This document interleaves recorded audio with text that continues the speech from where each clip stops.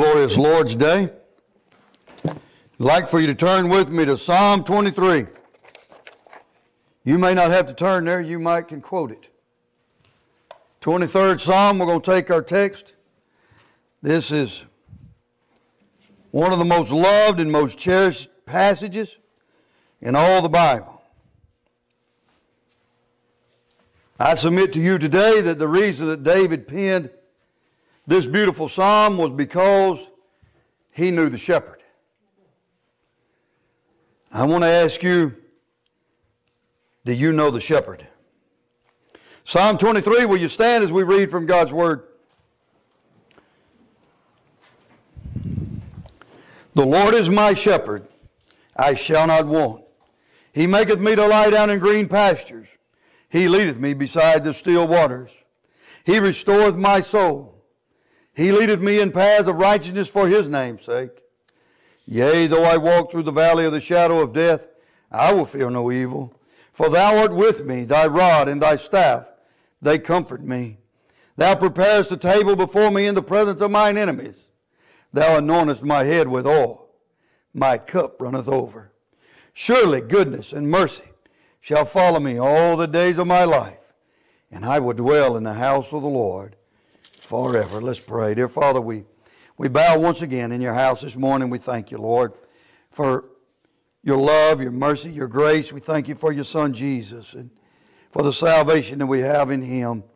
Father, we admit that we're wretched sinners, that we deserved judgment, we deserved hell, we deserved death. But Lord, we thank you that in Jesus we can be forgiven, we can be cleansed, we can be free. Father, I thank you for the beautiful words of this psalm, and I ask you, give me preaching grace today, that I might explain it in a way, God, that's uplifting and that draws every one of us closer to you, that it goes right to our heart and we're made to rejoice in you and who we are in you and what we have in you. Father, I also lift up the lost, and I ask for your help to present Jesus in a way that everyone will see their need and know how to receive Him, and in fact, be drawn of your Holy Spirit unto Jesus Christ today, that salvations may be wrought. We give you thanks, we give you praise, we give you glory in your house today. In Jesus' name, amen. Again, I want to ask you, do you know the shepherd? Because that changes this psalm. If you don't know the shepherd, it's just a beautiful verse. It's just nice words. But if you know the shepherd, it takes on all new meaning. Every phrase comes alive. Every phrase has significant meaning to you in your life, and we want to discuss that today. The prophet Isaiah used the symbol of a shepherd to describe the coming of Messiah. He said, He shall feed His flock like a shepherd. He shall gather the lambs with His arms and carry them in His bosom, and shall gently lead them that are with young. When Jesus came, He said, I am the good shepherd, and know my sheep, and am known of mine. As the Father knoweth me, even so know I the Father, and I lay down my life for the sheep.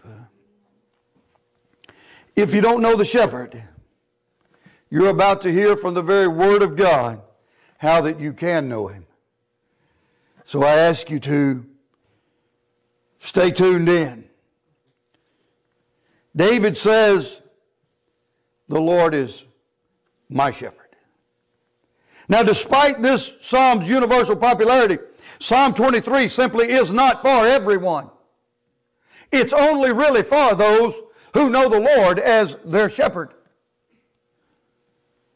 Only those who can truly say the Lord is my shepherd can claim the truths found in Psalm 23. While Jesus is the good shepherd and He died for all, only those who actually receive Him by faith are His sheep. Unless He is my shepherd, then the rest of the psalm does not belong to me. If I am really His and He is really mine, then I have everything in Him. Because the Lord is my shepherd, I shall not want, or I shall not be in lack. I shall not go lacking, because He supplies everything that I need. The Lord is my shepherd, and He provides for all my needs. The shepherd is the protector. The shepherd is the provider. The shepherd is the satisfier of the sheep. According to Webster's dictionary, satisfy means to fill up the measure of want, to gratify fully the desire of, to make content. Now I ask you, are you satisfied with Jesus? Because Jesus satisfies. Jesus satisfies the soul. Jesus satisfies the mind. Jesus satisfies. Or maybe does it take things to satisfy you? Maybe it takes money and possessions and material things. Listen, we ought to find our satisfaction in Jesus. If you know the shepherd, you'll be satisfied in Him. You'll find satisfaction in Him. Jesus satisfies our needs. First of all, I wrote down that Jesus satisfies our need for forgiveness. 1 John 1:7 said, the blood of Jesus Christ cleanses us from all sin. The fact is that the Bible says that all of us are sinners. For all have sinned and come short of the glory of God. That there's none left out. Every one of us are sinners. All. Remember what we said about all? We looked up all as it's used in the original. All means all, and that's all means. So that's every one of us, isn't it? We're all sinners. And that means we're all stand in need of forgiveness. Jesus shed the blood that cleanses from all forgiveness. You see, that was verse 7. Verse 9 says that if we'll confess our sin, He is faithful and just to forgive us our sins and to cleanse us from all unrighteousness. So our greatest need is forgiveness. And Jesus satisfies that need. He meets our need for forgiveness. But that's not all. He meets our need for the new birth. Do you remember from Scripture a man named Nicodemus? Nicodemus was a religious man. He was an important man in Judaism. He came to Jesus because he had questions and there was something lacking. And Jesus told Nicodemus, except a man be born again, he cannot see the kingdom of God. Do you remember all that interaction? And Nicodemus said, how can I be born again when I am old? Can I enter the second time into my mother's womb and be born? And Jesus said, listen, that which is flesh, but that which is spirit. And he went on to, in that context, to tell him that God so loved the world, that He gave His only begotten Son, that whosoever believeth in Him should not perish, but have everlasting life. For God sent not His Son into the world to condemn the world, but that the world through Him might be saved. He that believeth on the Son of God is not condemned, but he that believeth not is condemned already. Why? Because he had not believed in the name of the only begotten Son of God. Jesus satisfies our need for the new birth. Jesus satisfies our physical needs as well. Verse 2 said, He maketh me to lie down in green pastures. He leadeth me beside the still waters. I shall not lack food for my soul or my body, because He makes me to lie down in green pastures. He knows how to take care of me. He knows how to provide the sustenance that my body and my mind and my soul needs. I shall not lack refreshment either, because He leads me beside the still waters, the refreshing waters, the restoring waters. We have God's promise, don't we, that if we seek His kingdom first and His righteousness first with our lives, then He'll take care of all of our needs. In that context, in Matthew chapter 6, in that context, Jesus has been talking about food, raiment, and shelter. Basic necessities of life. Where we get all out of whack is we get confused between needs and wants. We try to put our desires in place there. No, he said he would take care of our necessities. Everything else is by his grace. Everything else is undeserved. If we'll seek God first, put his kingdom first in our life, put his righteousness first in our life, then he'll take care of the basic necessities. Everything else, we all have extra, don't we? He gives us so much extra. All of that is by his good graces. He restoreth my soul. He leadeth me in paths of righteousness for his name's sake. In Jesus, we do not lack direction, for he always leads us in right paths. A certain youngster trying to recite this psalm forgot the exact wording, I understand, and said, "The Lord is my shepherd, I should not worry." He didn't get the exact wording right, but he got the exact sense of it right, didn't he? The Lord is my shepherd, I should not worry. If the Lord is our shepherd, we need not worry, because he provides. He provides for our needs materially. He provides for our needs spiritually. Verse 4 says, "Yea, though I walk through the valley of the shadow of death, I will fear no evil, for thou art with me, thy rod and thy staff, they comfort me." He takes care of our emotional needs. In the valley of the shadow of death, we don't have to be fearful if the Lord is our shepherd, because he's right there with us. The Word proclaims that the sting of death is sin, unconfessed sin and unforgiven sin. But Christ has taken the sting out of death, in that he has put away our sins once and for all. 1 Corinthians 15:55 says, "O death, where is thy sting? O grave, where is thy victory? The sting of death is sin, and the strength of sin is the law. But thanks be to God, which giveth us the victory through our Lord Jesus Christ." Glory to his name. Now, the worst thing that death can do to us is really the best thing that can ever happen to us. When we leave this world of trial and affliction and we go to a heaven of bliss, that's not a bad thing. That's the worst that death can do to us. The shepherd's rod and staff are sources of comfort, in that they are instruments of protection and guidance. And yes, sometimes he may have to use that rod for correction. But when he does, it's because he loves us. He wants to see us come back in line with his will and his plan for our life. So it's out of love. Don't be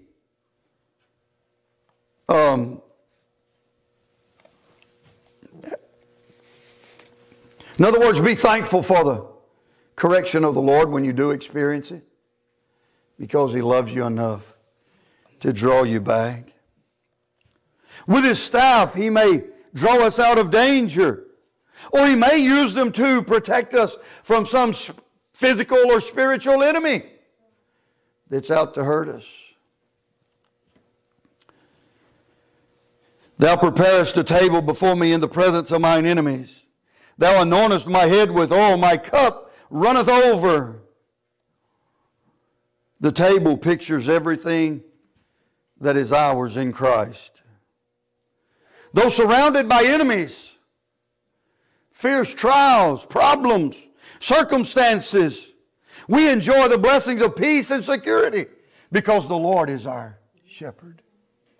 And he knows how to take care, and he's very well able to take care and to provide and to protect and all of those things. Thou anointest my head with oil. Now this is interesting, in that the anointing of prophets, priests, and kings speak of consecrated or dedicated service to the Lord and to his work. But that's not the topic here. When the shepherd would anoint the head of his sheep, it was because it was necessary to soothe the scratches and the wounds that the sheep had encountered during the process of travel. They may have had to go through a briar patch, and they'd become scratched, and the shepherd would take the olive oil and he would anoint the head of the sheep. Have you ever done much study on olive oil? Fascinating. Olive oil has natural anti-inflammatory properties.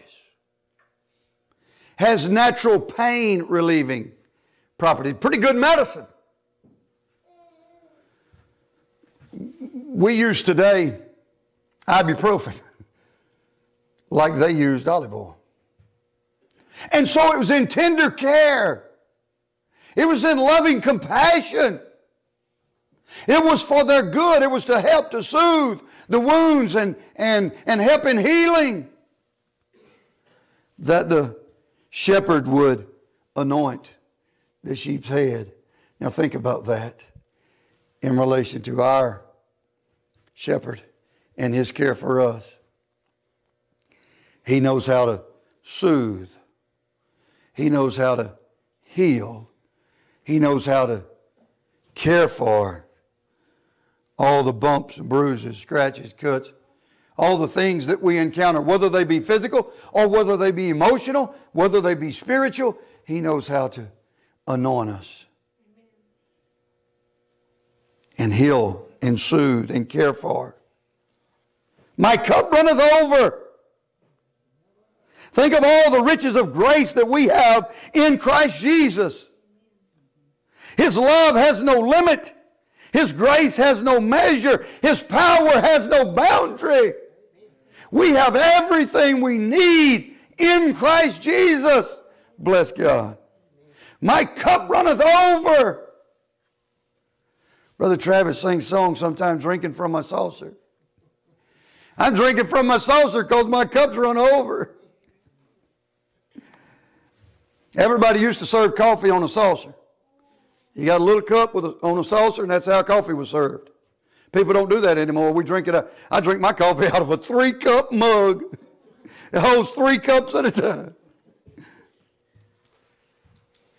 But they used to serve it in an old, my grandpa and my wife's grandpa, I've seen them, they'll tip that cup over till the coffee runs out into the mug, and then slurp it out of the mug. Because they wanted hot coffee. But they didn't want to burn their mouth. They tip it. Now, I don't want to hold up a little bitty cup like that was. I want a big cup to hold up. But the Lord makes that to run over. He's so good. I don't deserve His blessing. I don't deserve His goodness. But thank God for His goodness. My cup runneth over. Surely goodness and mercy shall follow me all the days of my life, and I will dwell in the house of the Lord forever. Here's the secret of a happy life. A happy life now and a happy life forever.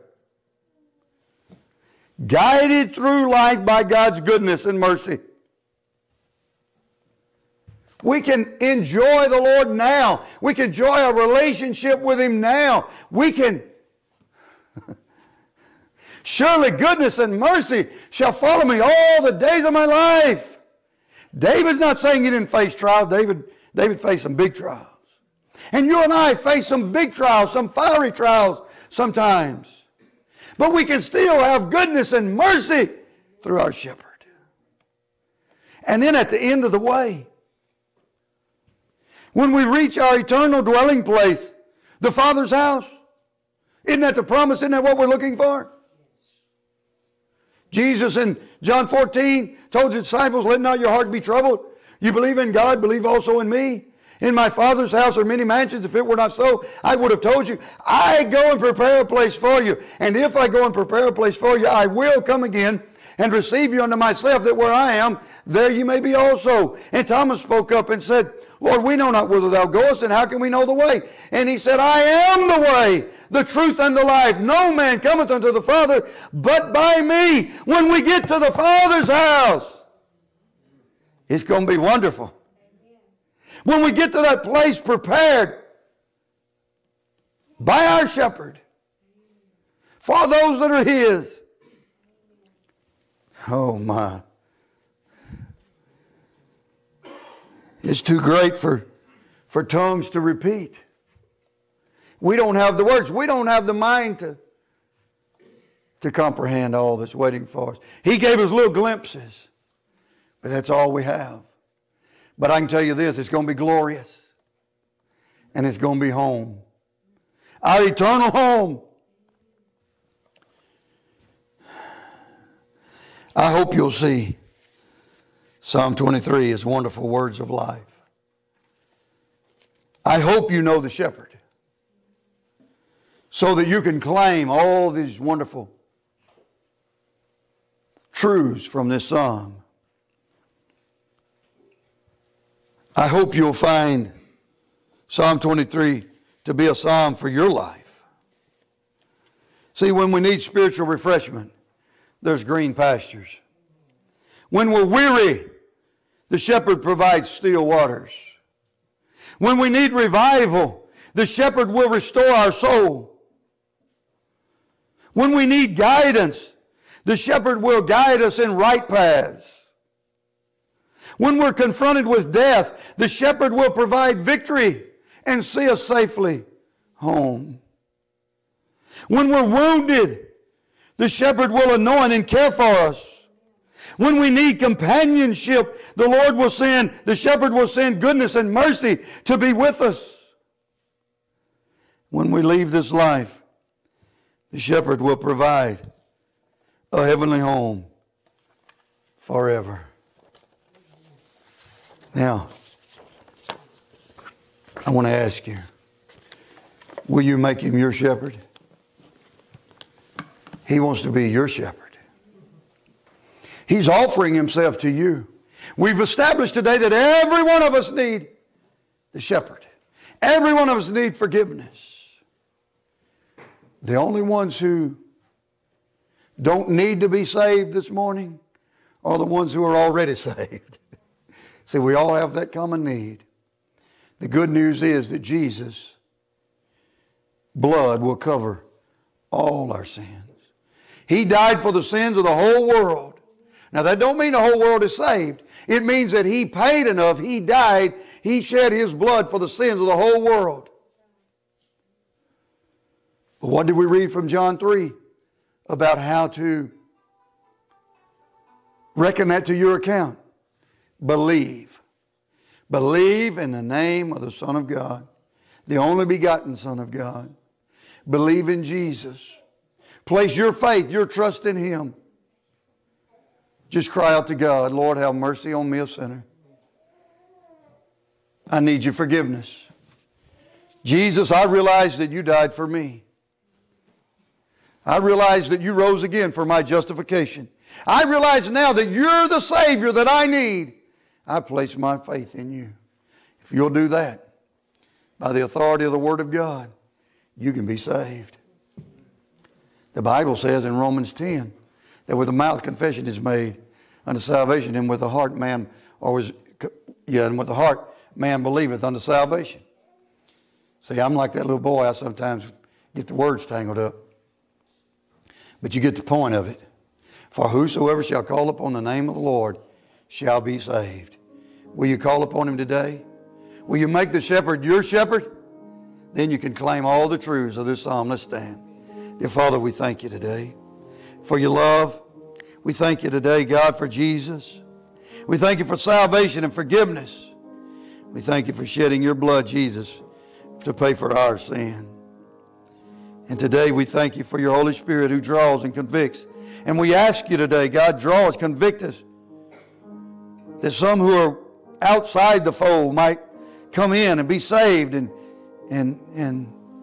become your sheep.